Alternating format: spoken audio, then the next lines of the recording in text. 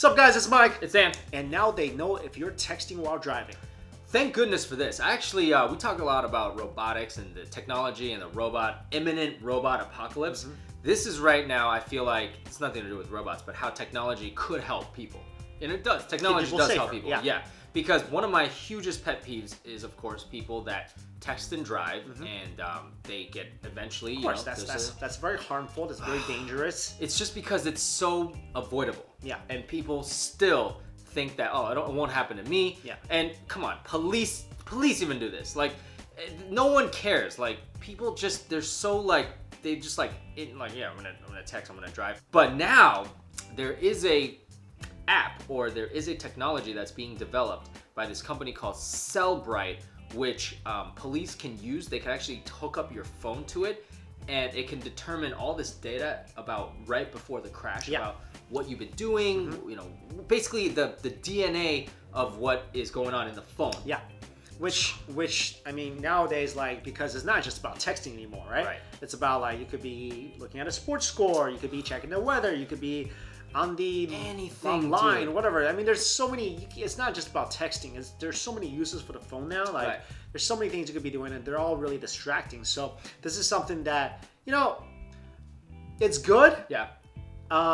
It's also like some people might think, oh, it's a little invasive. Yes, because you're basically sharing all your personal. Well, this is one of the things I read is that if the thing cannot give you all the personal stuff, but it can just somehow. I mean, this is still being developed, guys. Yeah.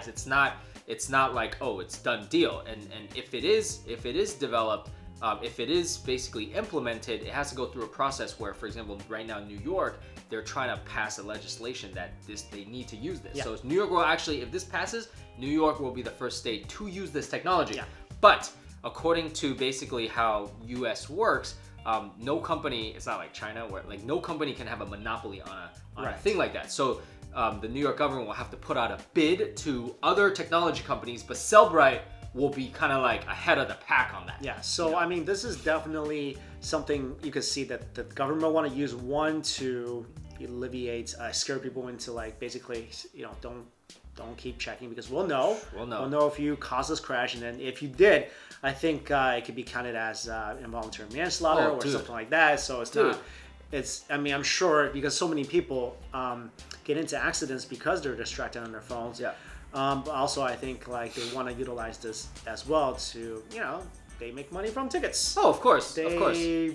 That's a big part of revenue too. So of course, it's both things, right? Some people are like, they only really want to do it because they want to profit off drivers, and of course the government's going to say, oh yeah, we only want to do it to keep you safe. I think both works. That's it. It keeps you safe and it makes them money. That's just the way it is. I mean, I'm really looking forward to the fact that, like, at least in the back of people's minds, like, there is this technology. Yeah. Right now, it's being tried in New York, so it's not widely implemented. But if I don't do that anyways. No. But if people do know that, and in the back of their minds they're going, oh man, I could get really in trouble for this, and it deters them from doing it, I am all for that. You know what? If the city, we hate meter maids, we hate a lot of the laws here about parking and all that, and they are out to make money, but making money is one thing, saving people's lives. Because you get a parking ticket, that's not saving people's lives, right? But if you put your phone away while you drive, to me, I'm all for that. I'm a big advocate of, we do it, the police should do it too, because every time I pass by a cop car in New York City, they're just like, they're driving, they're just like, come on. Dudes, come on, man. You're supposed to set a good example, people. Like, it's so frustrating to me, you know what I'm saying? So anyways, guys, I hope that this actually does pass. I hope that, look, I know I'm not going to do it, but hopefully people do not do it. Keep the roads safe. Well, let us know if you feel like this is a good thing, or if you feel like it's a bad thing, it's invasive. Let us know your opinions in the comments. Thank you so much for watching. See ya. Bye.